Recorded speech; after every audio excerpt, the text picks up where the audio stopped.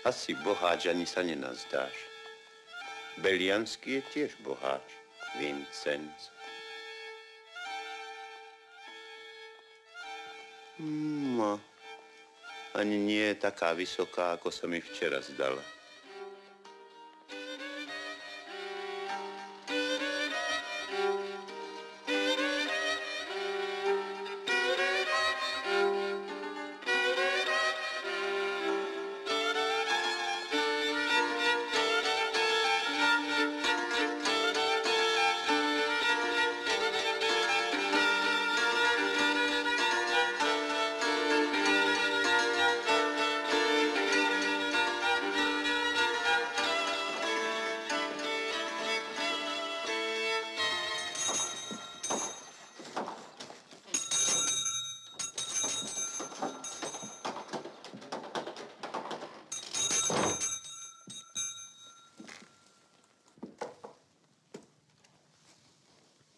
Dobrý deň.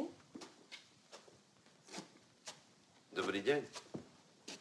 Co šumného sebu nás vyberú, mladý pán? Cicher hajcký? Čo? Nie, nie.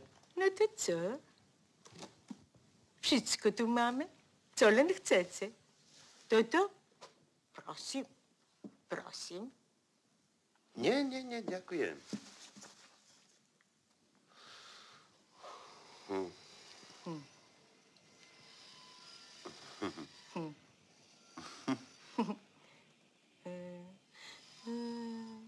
Mladý pán také starosti nemá. Reuma, jej plané bolesti. Spať nedajú. Ruky jak zlato. Jak by mi po nich mravce chodili. Pán doktor hovorí, gicht. Jej, nie gicht, pán doktor. Ročky. Staroba sa hláši. No ste poznali sekeráka. Nie toho zmrzlinára, ale jeho brata, čo rúbal ľad na laborci. Tomu vám od gichtu, no, takto ruky skrivilo. Lazar, hotový Lazar je z neho. Joj, to je malér. Ktorá pani to bola? Nie pani. To bol sekerák, furman. A chudáčisko, celý život sa haringami krmil. No len tak na nedeľu alebo na sviatok mali lokše s makom. Alebo tie trepané halušky. Najlepšia je šabesová ryba. Nepoznám. Jednoduchý recept. Petruška, cebula, mrkvu. Pani Lautmanka, ja som neprišiel po recept. Kristuša, kde som ho strčil? Aha. Čítajú. Počúva, myslel som, že som ho stratil.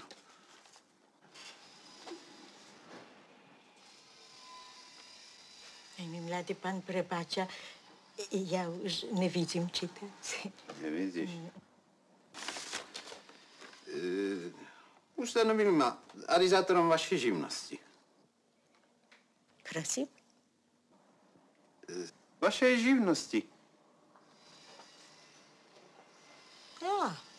Kombíky máme plecené, veľké, malé, na košule, na kabacíky, vyberne urekom.